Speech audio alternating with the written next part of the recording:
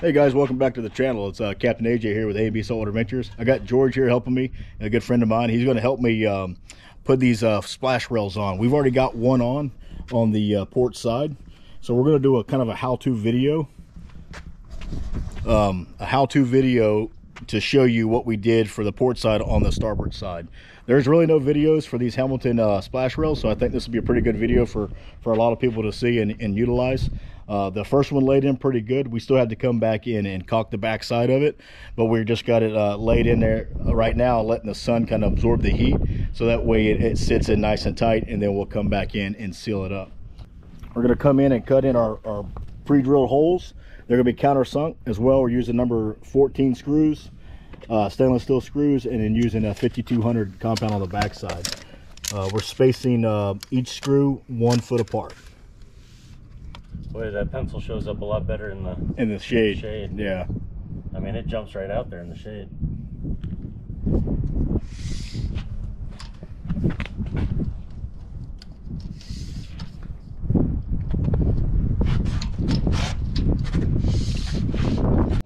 So we have our holes laid out here. The first one, we've come back about 1.25 inches for our first hole, but then after that we're at 12 inches after that.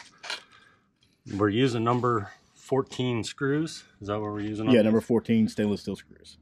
So we're going to pre-drill our spray rail with a 1/4 inch drill bit here, and then we're going to back it up with a 1/2 inch paddle bit, allowing our fastener to sink down into the spray rail approximately 1/3 of the way, and it embeds into the hull probably about, I would say, 7/8, 5/8 of an inch, something like that. Yeah, we had a good 1/2 inch on the back side. And then that'll all get backed up with sealant on the back, and then each fastener will have sealant as they go through, and then we'll cap off the holes with some black sealant. So. Then when you're drilling your hole, you want to kind of end up on the center of the back part of the spray rail here. So you kind of want to go in on about a 5 to 10 degree angle there.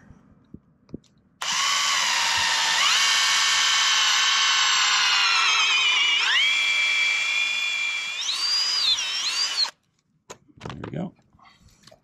Then we have some blue painter's tape on our drill bit here as a makeshift depth gauge, so we don't go too deep into the spray rail.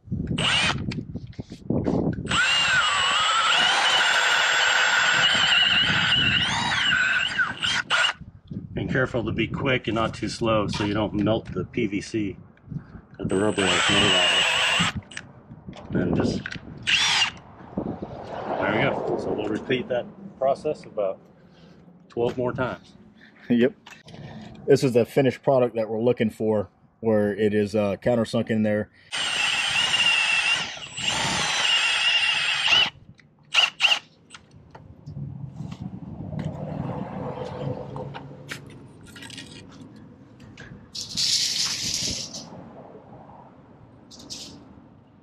Good thing I checked.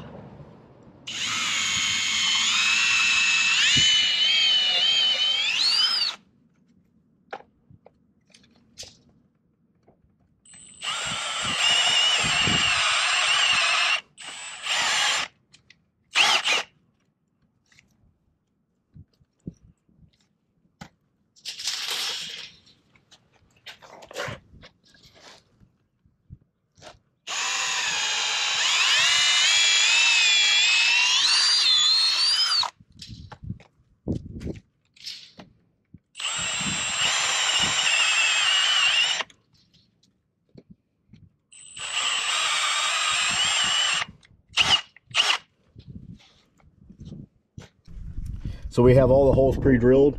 We've got the splash rail kind of propped up with these stands on the starboard side here, and we have our line from the stern. This way it matches the other side on the port side, and this is the top, this is the bottom, and we're going to go ahead and start pre-drilling our holes, and where it is secure up against the hull here. This is a two-man job, so I'm going to set the camera up back a little bit further. We'll try to talk through what we're doing and how we're working through the problem here, and we'll set it up like that. All right, here we go. The drill bit that we're using for the pilot hole is a 7/32. or a 730. number 14 screw. Yeah, for number 14 screw.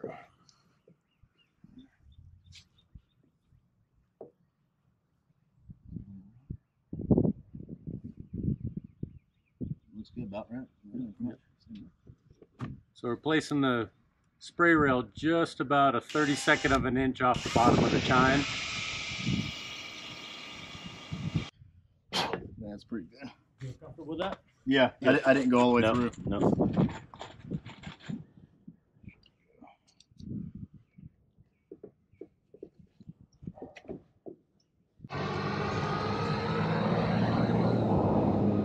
There you go. Yeah. It just wasn't deep enough. I thought it was, but because there was a gap, it looked like it was, but it wasn't. All right, cool. It's all good. Can we come back down and get that level with you? I think the second one, I probably got it right here. You think so? Yeah, because I mean I got this there's not enough weight on it right here, so I'm good here.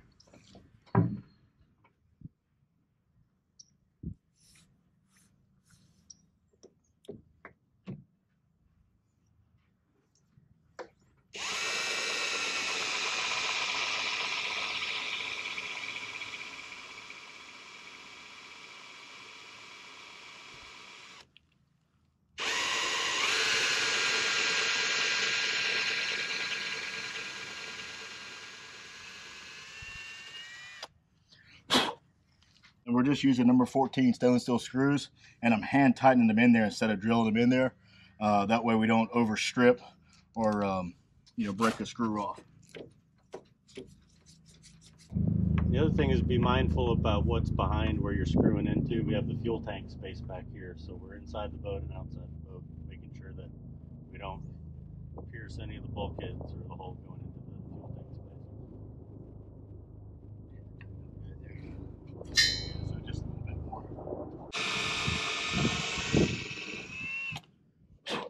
Okay, that's good. Oh, my drill bit just fell out.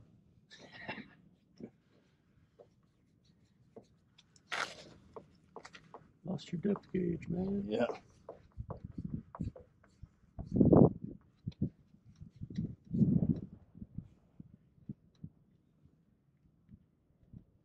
Yeah, you can hear it.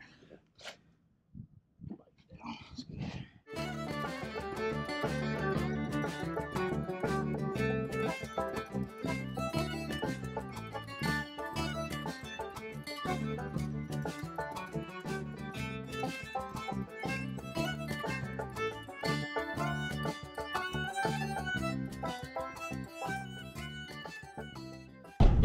Laying in pretty good.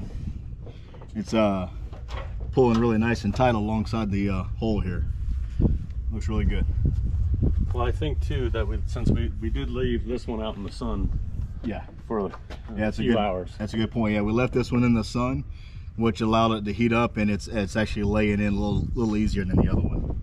Because we started off this morning at like 50 degrees. I think is where we were. Yep. Every bit of 50. Oh yeah. That's good.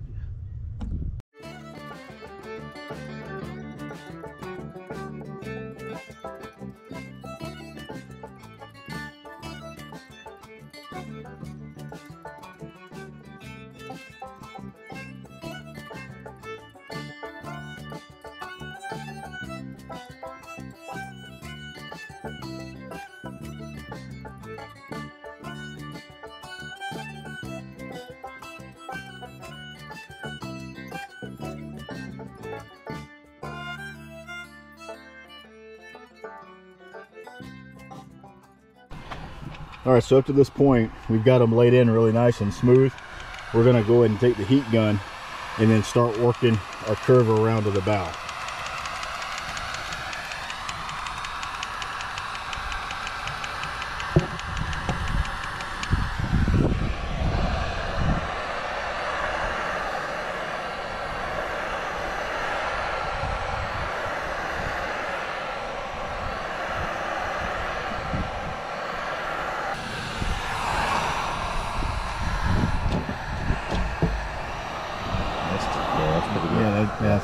That's tightened up really good right there. with applying a little bit of heat to it. Perfect right there. Okay.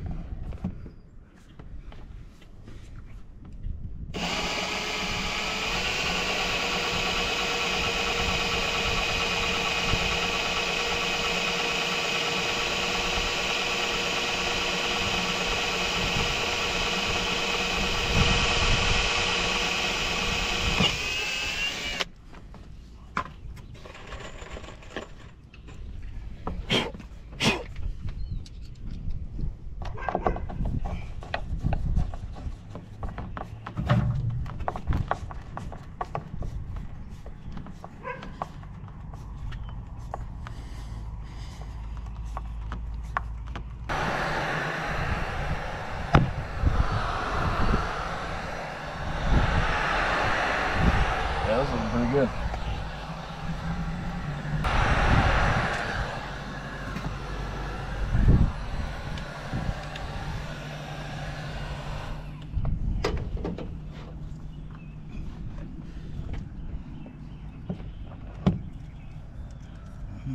Perfect. Ready? Yep.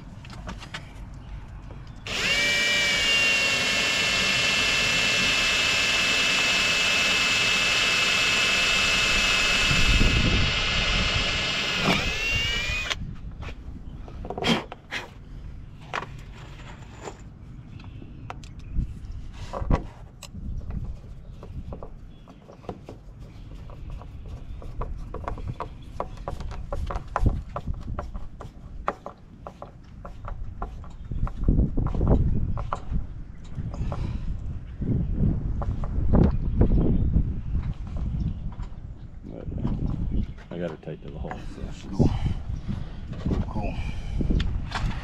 That's good. 3 more. Right.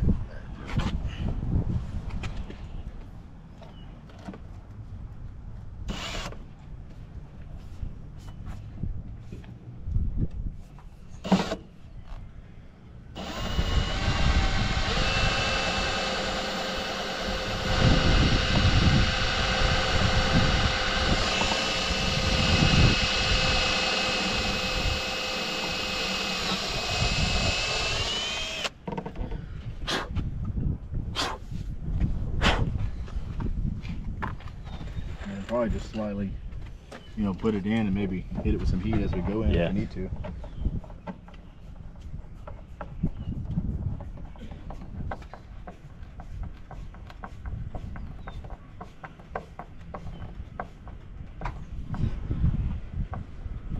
Yeah, let's give this one a little more heat before we go really reefing on it. Yeah. Go over time. Yeah. All right. You want to do it? You want to hold it? I'll do it. Yeah, I don't want to let it off all the way. Because it's kind of making a turn and twisting at the same time when it comes right here. Yeah, I would say like from like right here to here. You want to do that? Sure.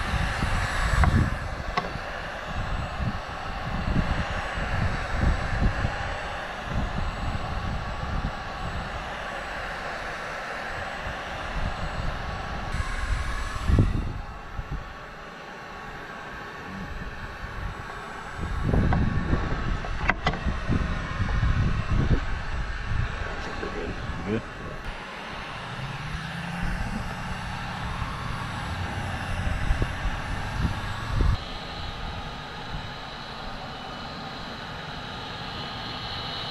Remember, this was the screw hole on the other side where it oblonged because it's making that hard turn.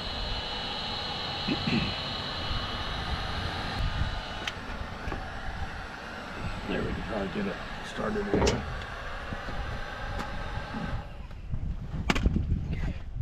Where do you need me to go? Come down just a little bit. Yeah, right. There.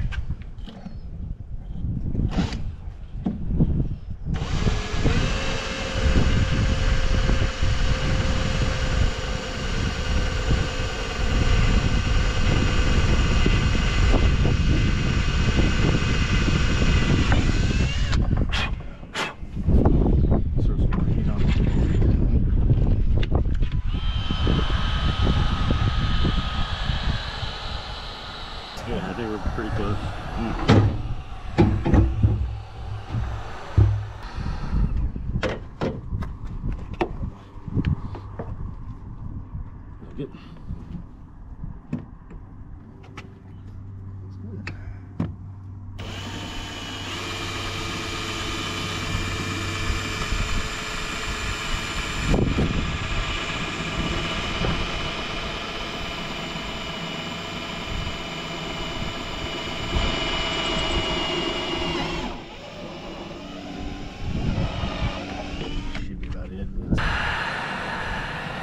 All right, want to give it a shot? Yeah.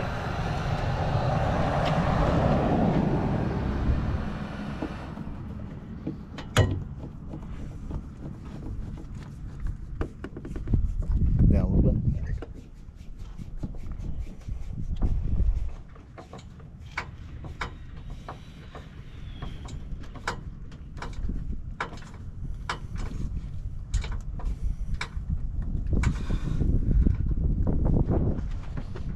In there, you want to come on this side and heat it maybe, and then maybe the last time we heated it, so we're going to heat it and then slowly tighten it as we go in. It's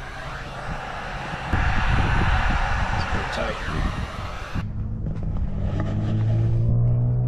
All right, guys, turned out pretty well. Turned out really nice. Flip it around here, so a little bit of gap right here. So what we just did on this side, this one's been in the sun sitting, and was able to lightly, you know, give it pressure and tighten the screw up, and then get a lot of this gap out. I'll do the same thing for this. The longer it sits in the sun, it'll soften a little bit and allow this to be a little bit more pliable and come along the hole. So, you know, if need be, I can always hit a little bit more heat too. But going down the side, she looks really, really good.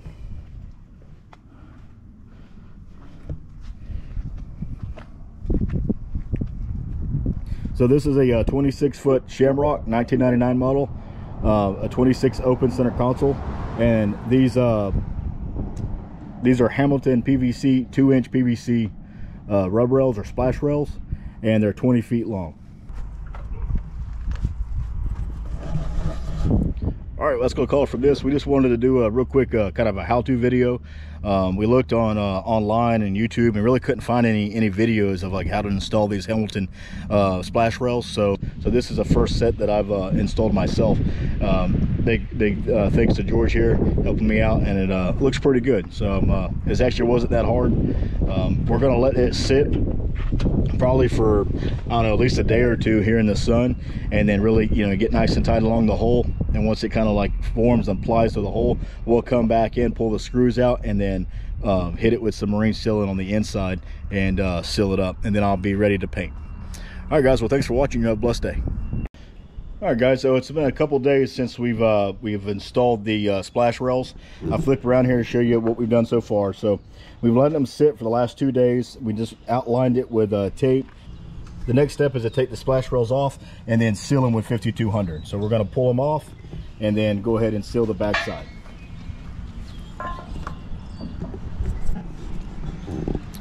Today we've got 3 helping us out. We got myself, Danny, and then George. So we're going to go ahead and work together and get this stuff knocked out.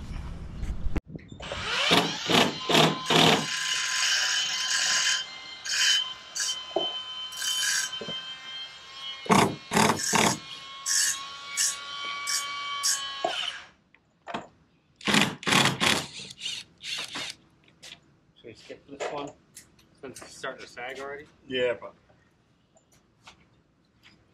we're going to have to. Yeah. That's how we get all over here, I guess, and pick everything up.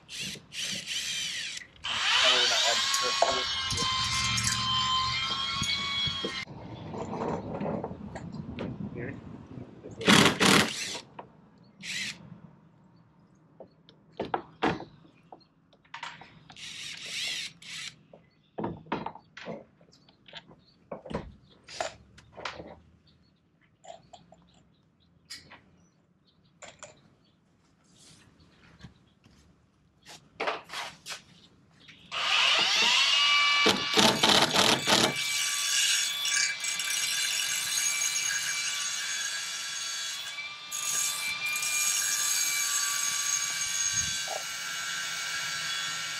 All right, the next step, we're going to take and clean the surface with a de-waxer surface prep.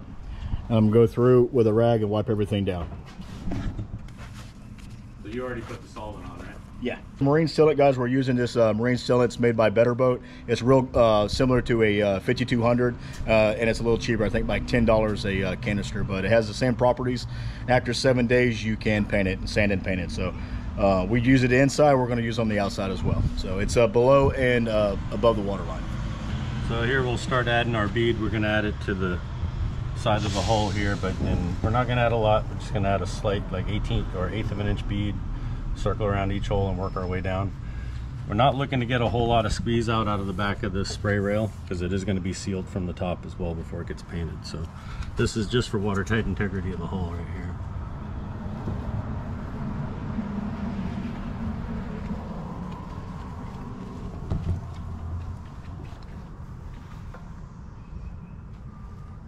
And to keep stuff off the back side of it.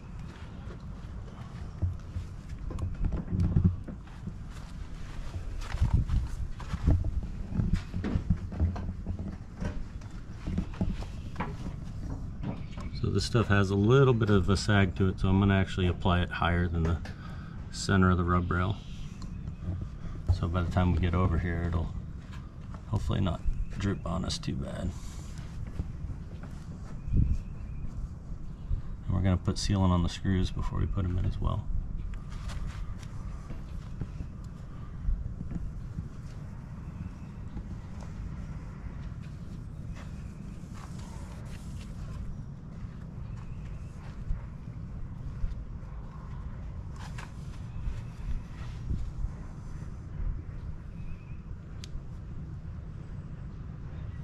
Yeah, I'd be using a lot more sealant than that. I think we're good with 5 tubes. Yeah. Oh, a little goes a long way with this stuff, you know. It does. But if a little works, then a whole lot right. more, even better. Then you just end up cleaning it all off.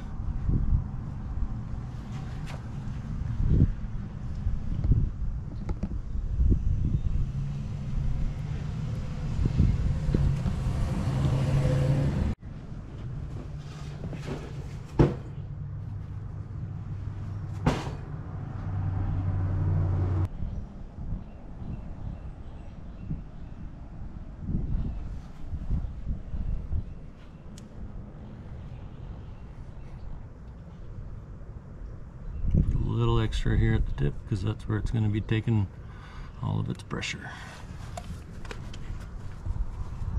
All right, so we're going to take the each screw and going to coat the end of the screw with the marine sealant before we go in. Just like when we originally put them in, we're going back in with a screwdriver by hand, so we don't want to over tighten or break a bolt or screw off in there. Just going to hold it up to it. I'm going to put the first screw in, and then we'll go around. Probably should have blew those things out. It'll just become part of the matrix. Yeah. It's gives a little bit of fiber, glassing. That's it. That's strength.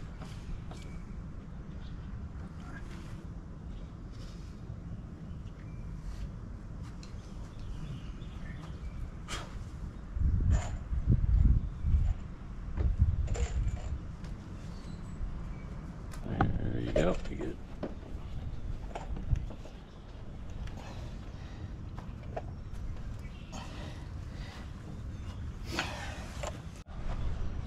Seal the top of the spray rail with a bead of marine sealant here.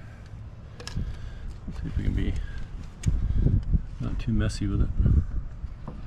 If you see, you've got the tip cut at a 45, about the right size to fit into that channel. So hopefully things go well. Be able to just ease it in there really nice. This stuff's a little thin.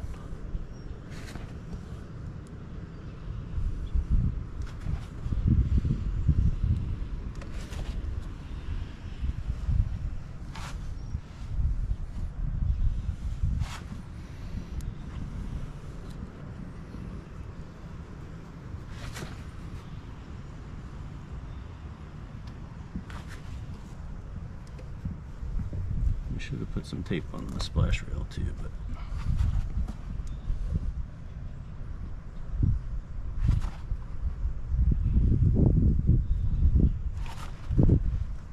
Man, this stuff is super thin.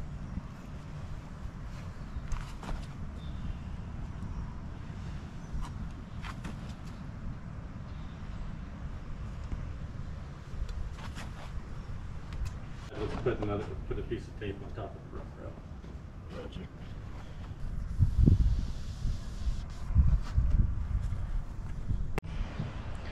All right, so we're going to do the starboard side now.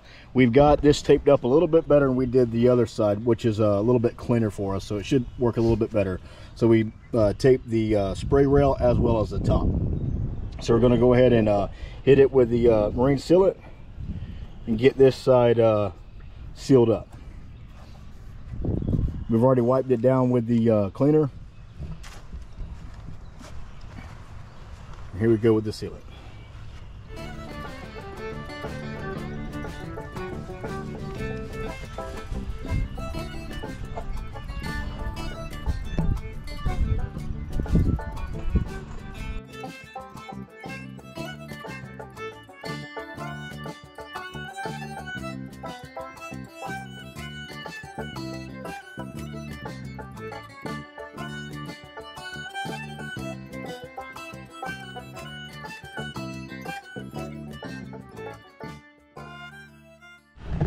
Now we're gonna seal in the rest of the spray rail with some marine sealant.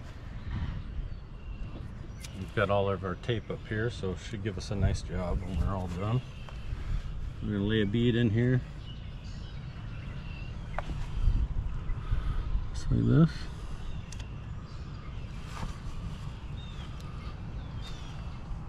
Then you can come over after you lay your bead in with a glove finger or a popsicle stick or something to give you the profile on your bead, and then peel your tape off while your sealant's wet, and it'll give you a good edge.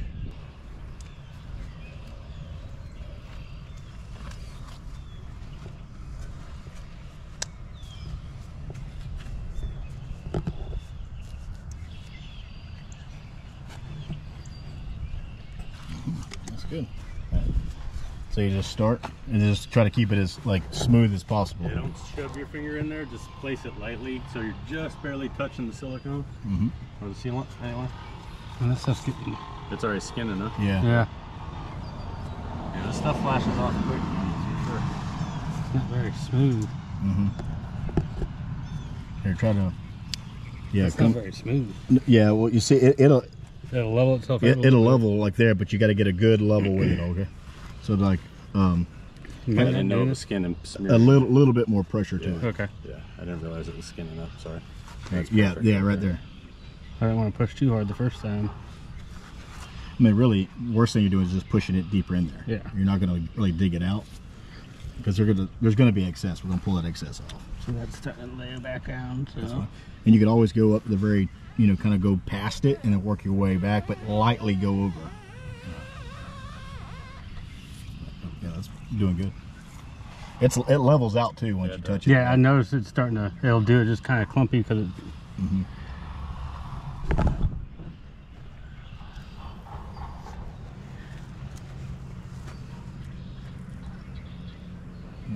That's good.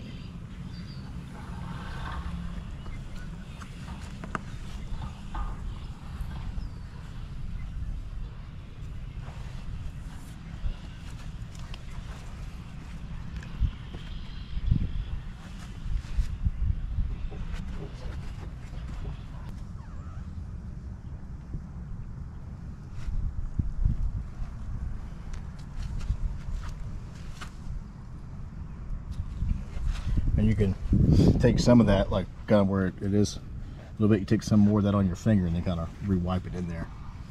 Right here? Yeah, just go, start there and then go backwards. There you go.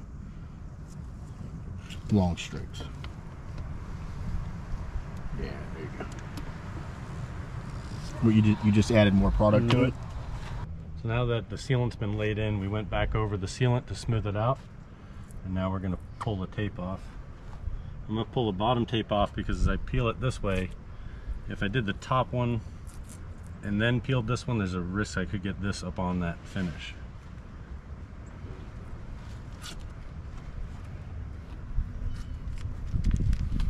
Now we're going to pull it off, and you want You want to pull it at like a 45 degree, as close as you can get.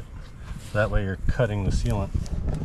The sealant has been flashing off really fast, been skinning up on us really fast. So we may have to play with, it looks like that's going to be our best angle. Yeah. You really want to get to it while it's wet. It'll peel up better for you, but this is self-leveling, so it should level itself out pretty good.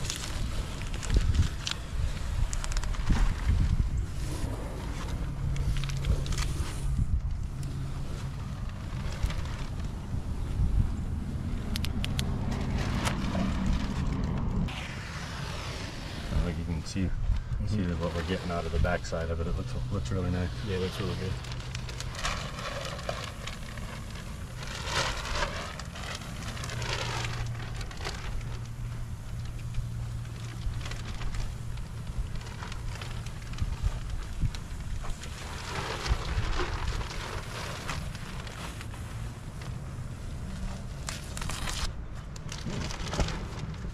There we go.